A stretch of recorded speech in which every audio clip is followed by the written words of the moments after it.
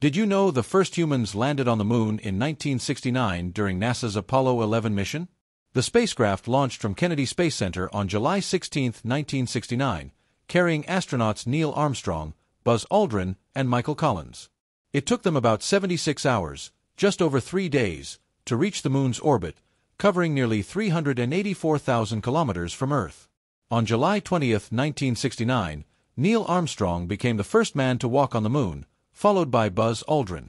Armstrong's famous words, "That's one small step for man, one giant leap for mankind," marked a historic moment in human history.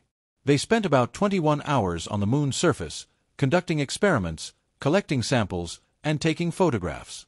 After rejoining Michael Collins in the command module, they returned to Earth, landing in the Pacific Ocean on July 24, completing the 8-day mission.